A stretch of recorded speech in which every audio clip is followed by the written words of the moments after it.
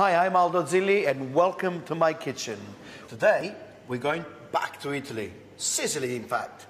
We've got some Mediterranean prawns, we've got some pasta, we've got lots of vegetables. Before I do anything, I need to cook my pasta because this sauce will take exactly the same time as me cooking this pasta.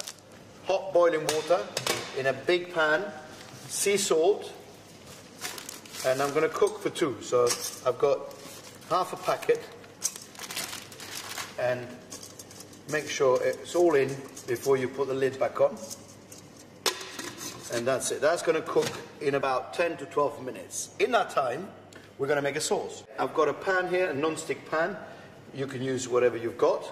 I've got some extra virgin olive oil right in my pan. I've got some olives. I've got some capers. I've got some tomatoes, which I'm going to chop. We've got fresh ingredients. We chop in. We're putting them all in, all at the same time.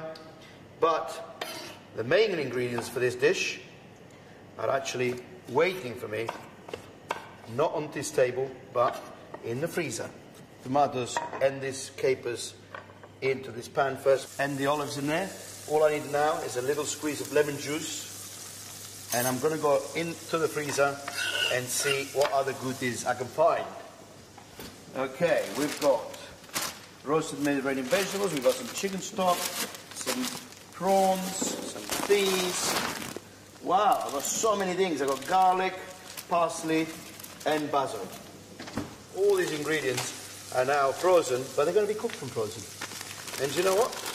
By cooking them from frozen, you don't compromise on flavour and nutrition.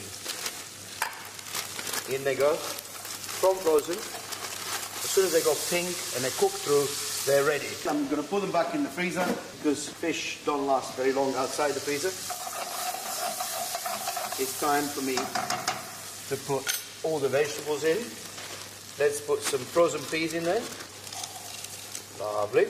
Then we've got frozen vegetables. These are grilled, roasted peppers, aubergine.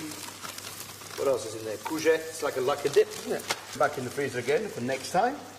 Then we've got garlic. Now this smells like it's just been chopped. It's still the same colour. It smells like garlic. It smells really strong. So loads of garlic. It's so good to you. Now I've got a dish here that is going to cook within about 5 to 6 minutes. Okay? What we need to add is some chicken stock. So I've got a chicken stock cube here, frozen again. I love this. This is so easy. I'm a chef and I'm finding this interesting because it's so simple. You know, you can go home from work, all of these ingredients are in your freezer. I'm smiling, to be honest. I'm smiling inside. By the time that pasta's ready, we're going to be ready with this sauce. Now, we're going to turn the gas up, and that needs a little bit of water just to help and make it into a sauce. Some seasoning, very important. Some pepper. There you go. Now we're going to grate some zest of lemon. Okay, so that takes another couple of minutes to cook.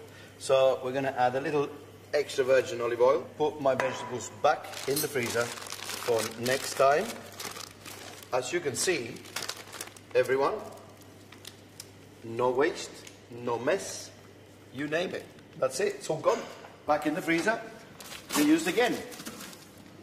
3 or 4 minutes, by which time my sauce here will be nearly ready. Because you know what we're going to do? We're going to drain that pasta into this sauce just before it's actually finished cooking, so that the pasta will finish the cooking in the sauce and it will absorb all these wonderful flavours. You must make sure they cook. And the way to check to cut them in half is they've got to be white all the way through, no blue. So that's cooked. My pasta must be cooked by now. Turn the gas down, simmer away now. There we go. Voila. As I said, pasta sauce, fantastic. Let the pasta finish the cooking now in there. In the meantime, we're going to add some basil first. It smells like fresh basil. Okay, so let's put some basil in there, very strong, so don't overdo it. Then we've got some flat leaf parsley here, again frozen. That goes in. and these can go back in the freezer.